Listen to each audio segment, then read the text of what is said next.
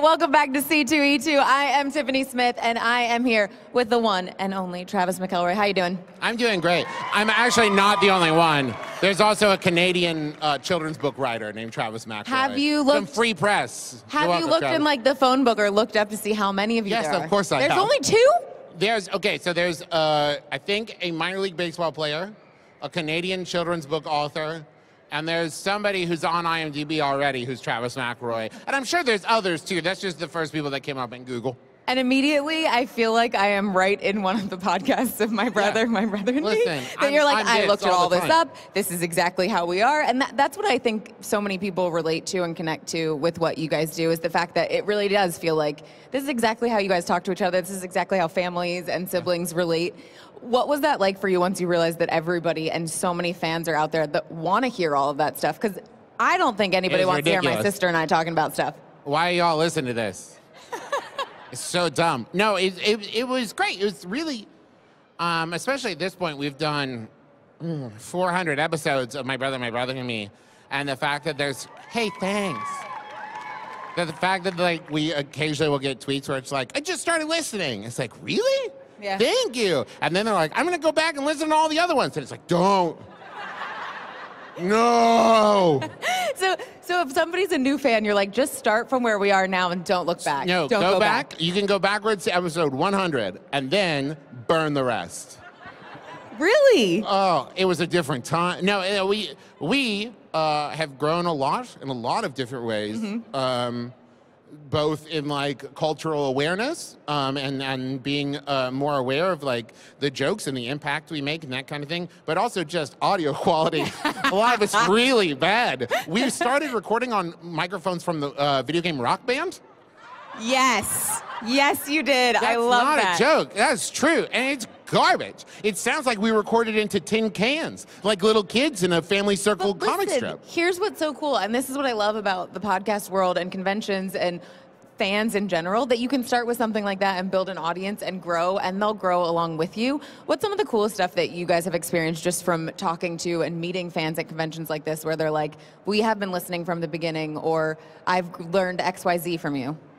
One of the really nice things, very sincerely, is like we get people who will tell us like they were going through a really hard time and that our very ridiculous podcasts help take their mind off of it. Mm-hmm. And that's like a really, really wonderful thing to hear, because sometimes like, especially when the world gets very serious and there's a lot of very intense stuff going on, it can feel very frivolous to make comedy stuff and feel like, I'm not doing anything to actually help. I'm just making a dumb show. And then somebody's like, that really took my mind off of it. And that is very nice to find out. And so getting to interact with people and find that out, and also just like, knowing it means something to people, because I also feel that way about other stuff that other people make. Mm-hmm. And so like knowing that someone feels that way about something I make is very humbling and very, very wonderful. Yeah. Well, and the cool thing is too, you walked out here and the fans that are here waiting just were cheering and wanting to talk to you from the audience, which I love so much. Hi. Cheering already, and I'm sure everybody online is doing the exact same thing. If you're screaming at your computer screen waiting for me to respond, hi. That's exactly what I was hoping you would do. Awkward stare. How long can you hold that for? A really long time. Long enough that it stops being funny and just starts being like actually weird, to like, hey, could you go? I want to make you do it, but I won't. I won't subject everyone to that. But what's so cool too is obviously, you know, you've got the fans that maybe you haven't met, and you're saying there's things that you listen to and that you're a fan of, and I'm sure along the way there's some pretty famous fans of the show, of the podcast. What does that feel like for you when people connect with you guys, or you hear that someone like Lin-Manuel Miranda is a fan? Who? Who's that? It's weird is the answer, and not in a bad way. It's weird in a very nice way, but it's one of the things, if Justin and Griffin are watching, they're going to shake their heads at me, but it feels very nice. Because it's nice to know that people appreciate the thing you make. And it took us a really long time. We've been doing it for like 8 or 9 years now. Yeah, I was going to say, it's like the 8-year anniversary or something. Yeah, and it took a really, really long time to feel legitimate in any way. Like imposter syndrome runs very strong in the McElroy family, and I think in a lot of us. And so really, one of the things that was a big step for us is when we made the My Brother and Me TV show, we were, thank you, but the rest of that sentence is so nervous, and really felt like, why do we get to do this? And like the day before we started shooting, our showrunner, J.D. Amato, handed us compasses that he had engraved with professional comedian, because like we didn't think of ourselves that way. And he was like, it was, you know, it's a metaphor about like knowing the way and like, you know the way, because it was very great. And it really helped us like feel like, oh yeah, we are getting paid we get paid to make jokes. We are doing this too. And I think we're still kind of feeling that more and more every day. But like we just recorded an episode from the red carpet or the blue carpet of Escape to Margaritaville. Thank you. And it was the weirdest. Because maybe that was maybe the biggest spike of imposter syndrome I've ever felt. Like I think quite literally, we're not supposed to be there. Like everybody coming through was like, and somehow what is this? Snuck in. What is going on? It's like, we're a podcast on a red carpet? Why? I don't know. And so then we do something like that. And by the end of it, we're like, oh, okay, we can do this. This is fine. This is not normal, but it's okay. Well, and I have to ask, because you guys obviously do give some great and some interesting advice here and there. If you could give advice to somebody who was suffering from, you know, imposter syndrome, because I think a lot of people who are performers all feel that way. Yeah. And that's why you want to get better, you want to do more, because you show up somewhere and you're like, oh my God, someone's going to find me out that I'm not supposed to be here. I mean, I feel that way. I'm like, what am I doing up here right now? The advice is everyone feels that way. Like, I think that, well, not everyone, because there's also a section of people who are like, I am supposed to be here. And they're also great. Some of them. But most of the time, like, what you start, it's the same thing you kind of learn in elementary school and middle school, well, at least looking back on it, is that you get so worried about people judging you, and then you figure out, like, oh, no, wait, they're also worried about that. And everybody's so worried about not being supposed to be there. Fine, is that they aren't... About people finding out they're not supposed to be there. Sure, that's a better way. If you want to say it like that, that's great. You know. And so I think everyone's comedian, host. Yeah, it's great. And so I think everyone's so worried about that like they're not actually judging whether or not someone else is supposed to be there. And especially a lot of it is like walking up and just like, because we get to ask this question a lot too, like one of the most, the questions we get the most is like, how do you make friends as an adult? And it is because I think as an adult, you lose the sense of like, this is fine, that you have when you're like 4 years old. And you're 4 years old and you walk up to somebody and go, you're my friend. And they're like, okay. And then you become an adult and you're like, I'm not supposed to do that anymore. And I think it's the same as like, why it's really hard to like jump into a conversation when you're an adult, because you're like worried you're not supposed to be there. Or like when you go to an event, you're worried you're not supposed to be there. I look at my daughter now, who's like 1.5 years, and she's supposed to be everywhere. The bathroom, whatever. She's supposed to be everywhere you are. Yeah. And like, it really is like, try to act more like a child. No, that's bad advice. That is not good advice. I don't think that is at all, because I think there is something where it's just like enjoying it, having fun in the moment. And again, I think that's another thing that comes across with you guys and doing the things that you do. There is an element of fun, and I think that's why people respond to it so much. Well, and that's what we get to do, some really ridiculous stuff sometimes, and like maybe the TV show is one, and like going to the red carpet of well, like and there's something else that's pretty cool that you guys are going to be working on next, right? Is it the graphic novel? Yeah, that's a ridiculous thing we get to do, and it's really great.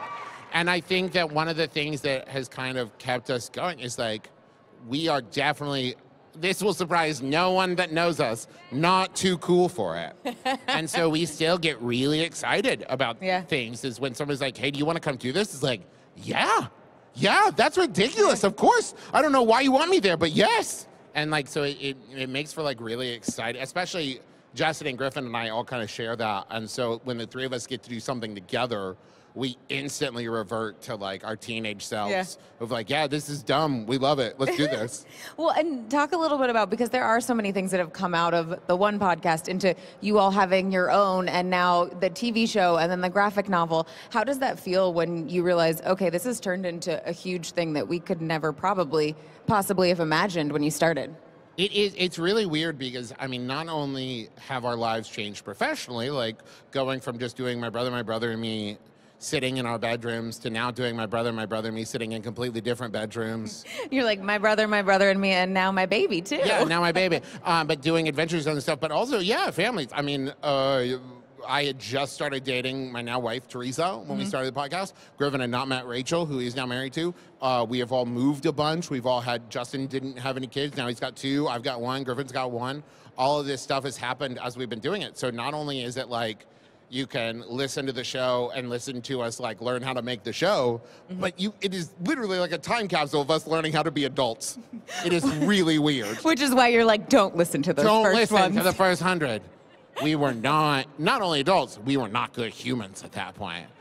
We were subpar humans. And now we're okay humans. Now we're fine. We're doing okay. Having done so many episodes and being part of this project for so long and just having it be your family that you're working with, are there any moments or shows that really, really stand out to you? That's such a good question. Well, we just did for the Max, so I'm on the MaximumFun.org, and we just did the Max Fun Drive, and every year we do bonus content that you can only get if you become a donor. And for Adventure Zone, we recorded an episode called 4 Sherlock Holmeses and a Vampire, who is also one of the aforementioned Sherlock Holmeses, where each player plays a different Sherlock Holmes as you try to solve a crime, but really you're trying to figure out which one's the vampire. And it was a completely bonkers, stupid idea that Justin came up with that somebody then wrote out the game for us. And it was one of them, it's like one of the most things, fun things I've ever done. And like it's a very silly, wonderful thing that we get to do. And pretty much like every episode we record, like there always comes a moment. Like, I think now, like, we'll start thinking about, like, okay, time to make the show. And then there always comes a point when that kind of falls away and it returns to just, like, me, Justin, and Griffin making each other laugh. Yeah. And then it's like, oh, yeah, I forgot we were recording this. And it just became the conversation. Or, like, we'll be recording Adventure Zone, and pretty soon, like, we forget that we're rolling on it, and it's just about, like, us having fun. And, like, that's still my favorite thing about it is at the heart of it, even though we've been doing it now professionally for a while, at its heart, it's still us just getting together and trying to make each other laugh. Yeah. And it's really, really nice. Well, and for a lot of people here, too, I know that within the con space. So the best advice, and the advice I give anyone who asks me about starting a podcast, start it because you want to.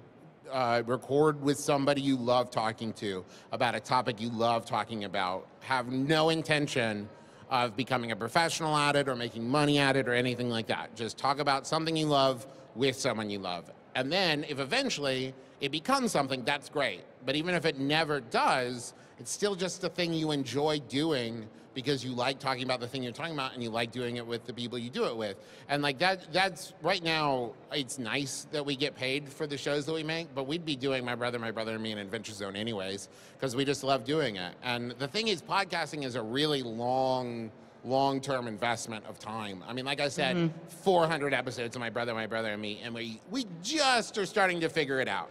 And so, like, you can't start a podcast and, like, you can't, like, go 10 episodes in and be like, no one's listening. Sometimes you got to go, like, 200 before you're like, hey, we're starting to make a name for ourselves. Yeah. So do it because you love it, and it's the reason you should do anything. I love it. Well, I feel like we got a little advice from you here, which is epic. Oh, no, don't follow that advice. Oh, no. Advice is terrible. Well, thank you so much, Travis, for coming out here and chatting. And thank you guys all for coming out and hanging out with us. Hi. Make sure you check out the podcast, the TV show, the graphic novel that's coming out, which I'm sure, next year you'll be here signing it. Yeah, I'm sure. So cool. You can go to McElroyshows.com and find out everything we have there. All right, and make sure you guys are using the hashtag C2E2 and hashtag It's a Fan Thing. I'm Tiffany Smith, and make sure you are staying on the SYFY site so that you don't miss anything here coming out of C2E2. Thanks, guys. Bye. Bye.